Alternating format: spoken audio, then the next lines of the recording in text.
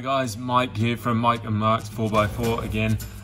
Just following up on our video from the other day of Steady's new Type X Pro light. As you can see from behind me, I've got a Ford Ranger and there is basically nowhere in around the driver's area or in the center console to really create switches for those lights or anything else. So to sort that issue out, picked up these are a switch fascia panel from Lightforce. So I'm just going to do a quick unboxing to show you how that works. Alright, so here we go, the switch fascia panel from Lightforce. Picked this up at Romsey Off-Road and Outback, 135 bucks. And it's the same price as that online and a few other places. It is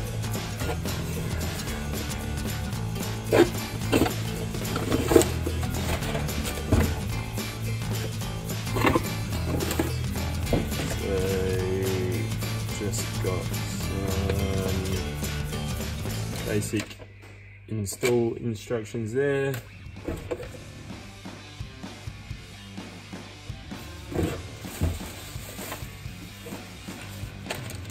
And that is basically it. Now, to me, that looks pretty similar to the colour and type of plastic they actually use in the Ranger. So that's actually pretty good. It's going to look like it's always been there. So there's the two sockets there, they're already there, so it will sit like that as you're looking at it. Also comes with one switch.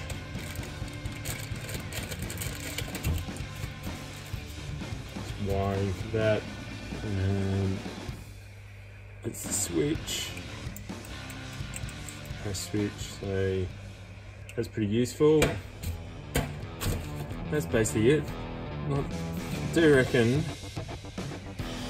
135 bucks is probably pretty steep for what that is, but if you want all the switching and everything to look pretty nice in your Ranger, you don't really have much choice. And once you've got it, you can obviously put 3 switches in there. So yeah, hopefully that's helpful for anyone with a Ranger. Thanks for watching our video, quick unboxing of the Ford Ranger switch fascia from Lightforce, $135. Pretty worthwhile, I reckon. A little bit expensive for what it is, but keeping inside your car looking nice and tidy and hot 3 switches. Make sure you head over to our Facebook page and like it to grab more of these videos. Also, you can find us on Instagram at Mike and Mark's 4x4.